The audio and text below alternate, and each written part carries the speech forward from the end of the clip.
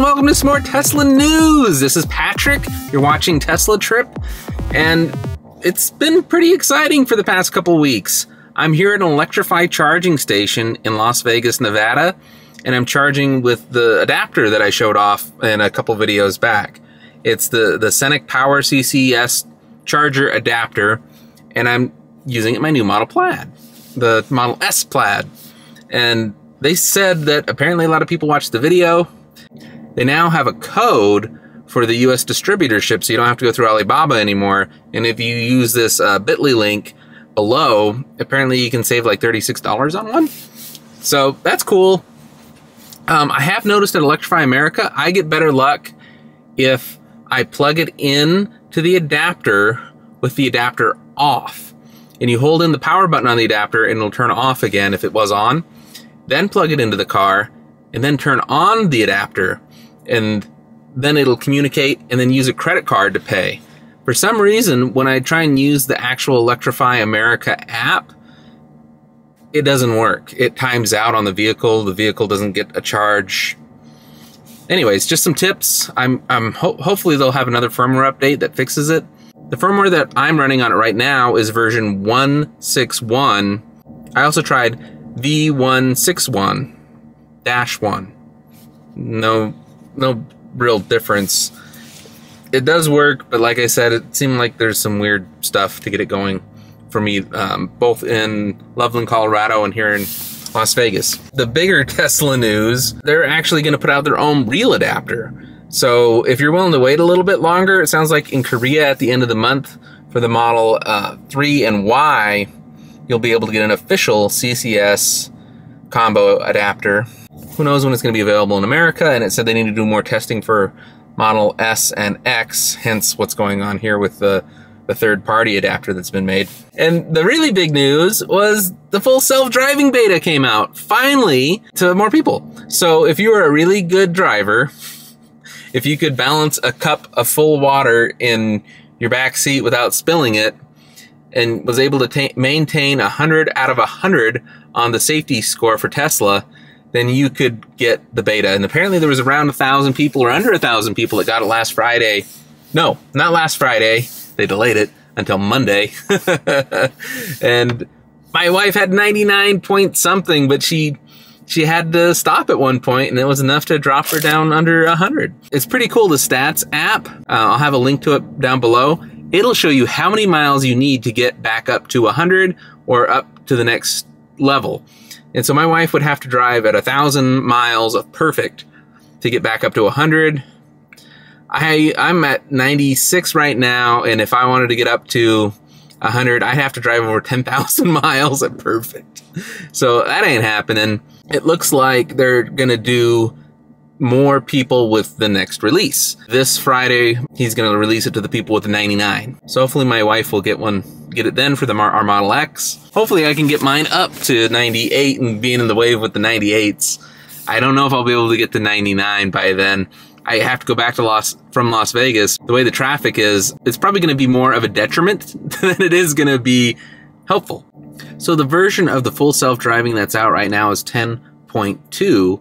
So when 10.3 comes out, then they'll be adding another 1 or 2,000 people. If you haven't seen it yet, Tesla released a video of their safety labs and how they are improving the software for the airbags and everything related to the car and how it handles being in a wreck. And it's pretty interesting on how much they'll trigger whether or not the seatbelts need tightened, whether the airbags need deployed or not, and a bunch of other things to make the vehicles even safer than they already are. I don't know if any other automakers are doing that, especially like an over-the-air software update. So that's pretty cool. I thought it looked cool, seeing how that works and the way that they explain it way better than I did. Check out the full video in the notes below. So at the Tesla shareholder meeting, Elon announced there's just not enough parts and battery cells to do the Tesla Semi this year. It's been delayed until 2023, and that the Cybertruck's been delayed until next year. So the mass production of the Cybertruck probably won't be till 2023. They'll probably kick a few of them out at the end of next year, and then do them in the masses in 2023, along with the Tesla Semi after that. they're building a Megacharger outside in Sparks, Nevada at the Gigafactory there. So it'll be interesting to see what they're going to do, because right now they kind of like have this wonky way of plugging in 4 superchargers to charge the Tesla semis, because I think the prototypes are more or less, you know, 4 full Teslas inside of them. They got 4 probably 4 batteries and 4 motors, and they're kind of just wiring it all together as a prototype. I don't know. If you know more, let me know down below. I just thought it's interesting that they're finally building these Megachargers, because they're going to need it to have those semis go. Because with the pricing that they had of the semis was around 100 and, I can't remember, it was 150, 175,000 depending on the range, or 200,000 for the higher range. But the massive amount of batteries is just staggering. You could get a Plaid Model S, or you could get a semi. Or you could get a Roadster for the high-end one. And then the Cybertrucks, they're probably going to have similar capacity.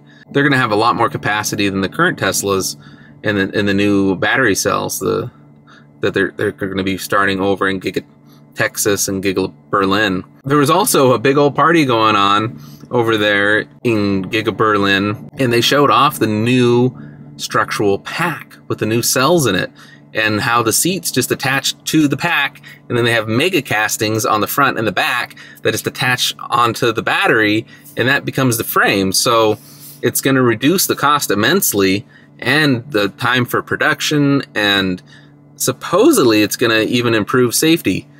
Everybody's big question is, well, how the heck are they going to work on the battery? Maybe the way the pack could open up on the bottom so they can get to the cells instead.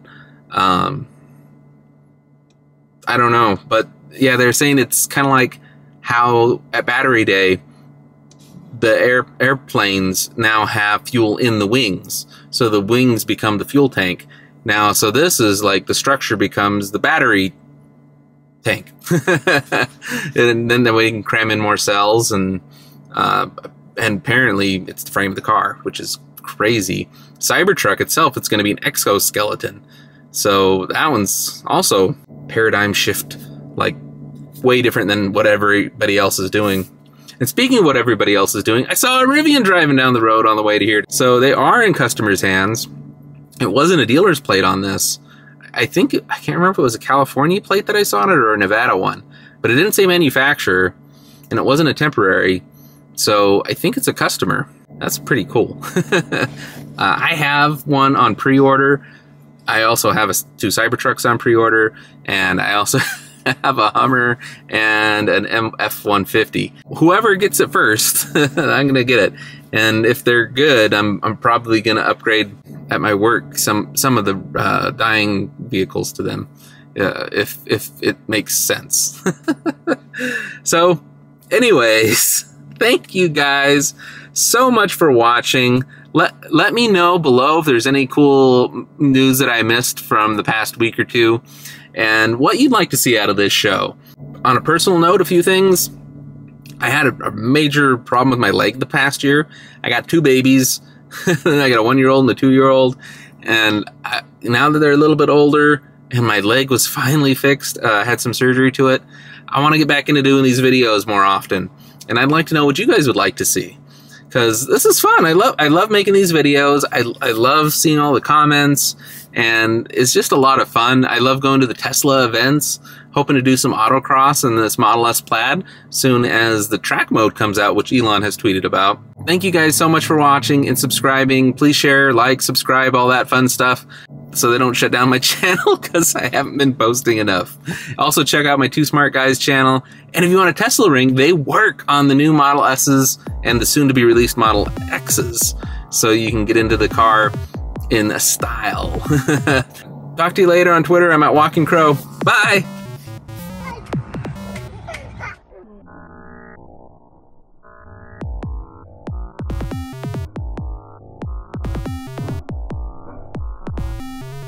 This is Sawyer, actor extraordinaire. Show us your sad face.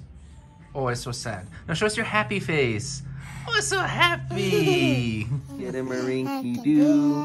I love you. Get him a rinky dinky dink. Get him a rinky doo.